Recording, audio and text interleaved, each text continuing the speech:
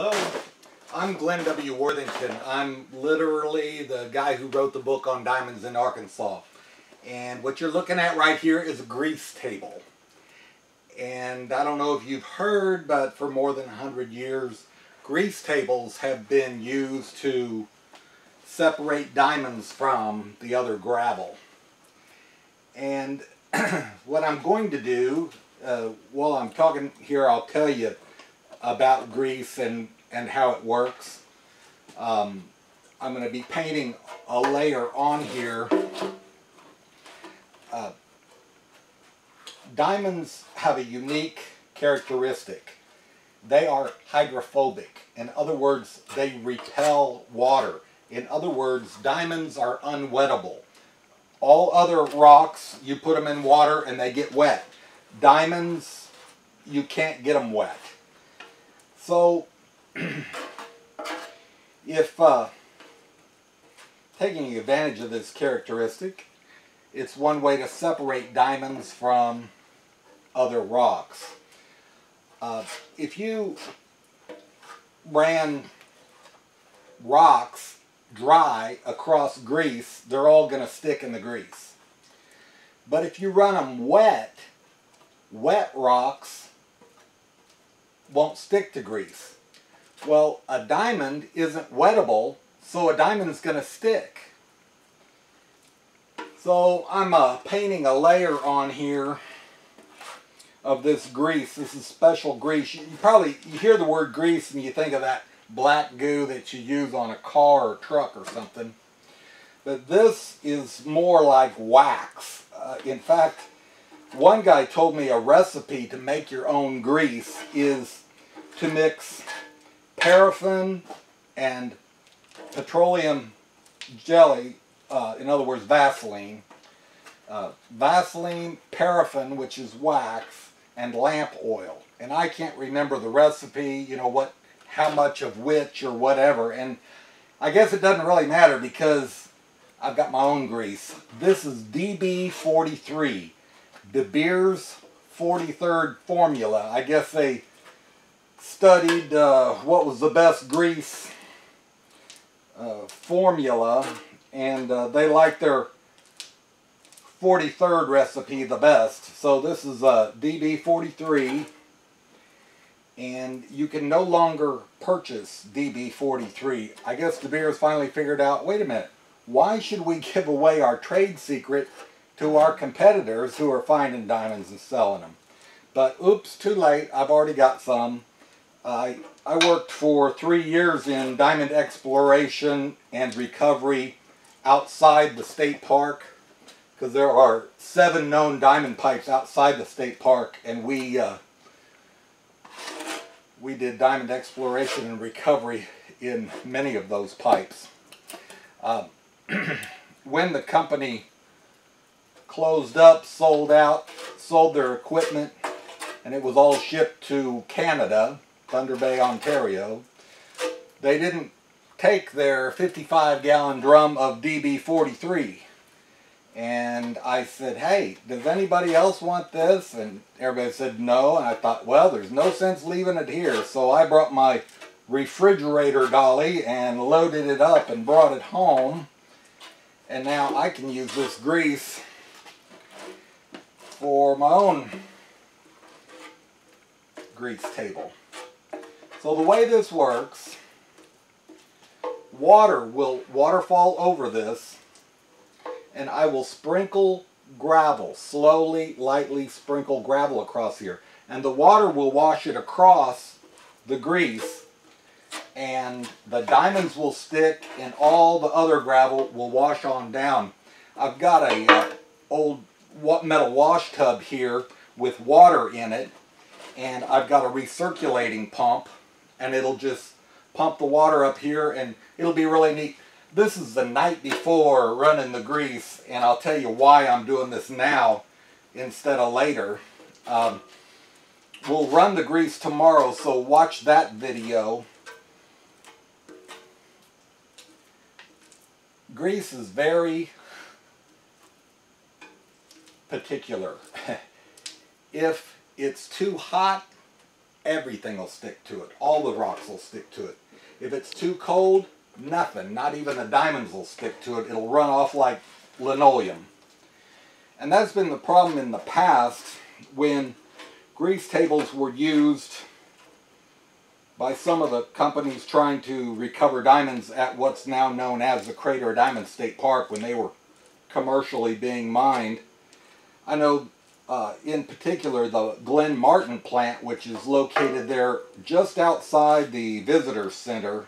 As you step out the back door towards the diamond field, it's to your left, just over the hill. They had grease tables, and they didn't have a room that was heated in the winter or cooled in the summer. So their grease probably wasn't working most of the time, and that's why they didn't recover diamonds too well.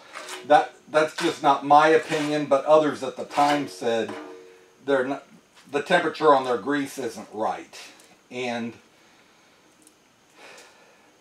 you know, you just lose your diamonds that way, so you're just wasting your time.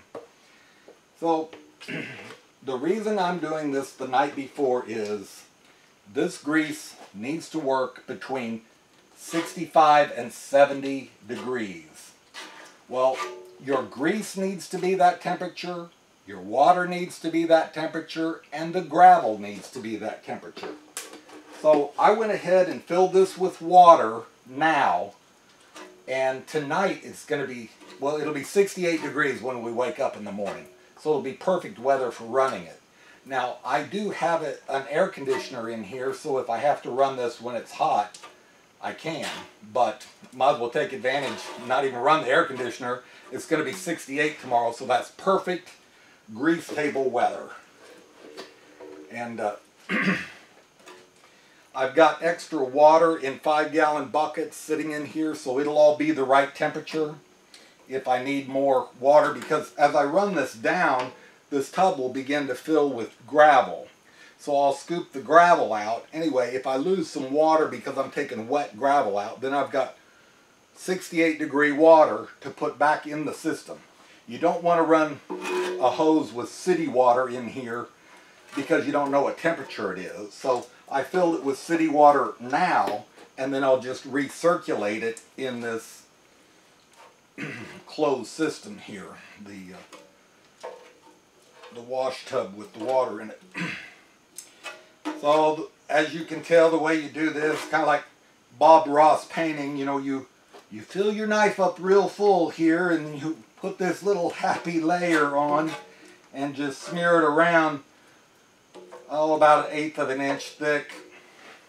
Mainly you just want to coat it real good so the diamonds will stick. And I'm just about done putting it on. It's not too bad. Not as nasty as you think, you know, working with grease would be. Because it's really kind of like wax.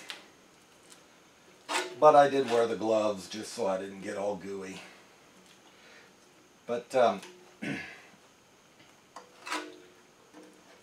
they like to have a vibrating motor on this. See, this table, oops, table kind of shakes. There it goes. It'll vibrate when I've got it all plugged in, but very little vibration really, and that's not all that important to me. It's just so that if the temperature is right and you've got the diamonds running across the grease. And then after you get done running all the gravel down here that you think has diamonds in it, when you're done running it all across, you just scoop this back off with a putty knife and you put it in a big pot and you add water to the pot. And then you take it into the kitchen and heat it up, and after all the grease melts, it'll release the diamonds. And you turn the heat off and walk away. The grease will float to the top. Just let it cool naturally. Then you can take a knife and just cut that thick layer of grease off of the top of that big pan you cooked it in. And then all that's left in the pan is water on the bottom because the grease floats, water on the bottom, and then the diamonds on the very bottom. So you just pour that out on a paper towel and let it dry, and then look through them and you can find your diamonds. And I usually just sort through and see my, look at my diamonds visually, but I'm running some real fine material and I don't want to look for microscopic diamonds, but this will catch, I've used this to catch diamonds less than 1 point, so less than 1/100th of a carat, and it works. It'll catch them, any size diamond, big, small, whatever. Diamonds are not wettable and they'll stick to the grease.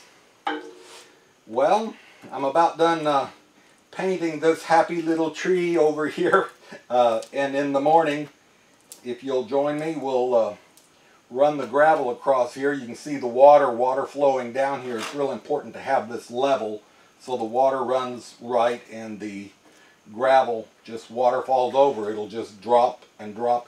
And I think when it drops off of one ledge and down into the other, it kind of forces itself down into the grease too. So anyway, they've got it all figured out. I didn't design this. This is an actual grease table used for this very purpose. But there's not a whole lot to it. And anyway, join me tomorrow and we will run it. Right now, we'll just let everything set and cool down to 68 degrees, and we'll be able to run. My gravel's in here too, so that it's 68 degrees. You don't want to run hot gravel across it either. So everything will be the right temperature.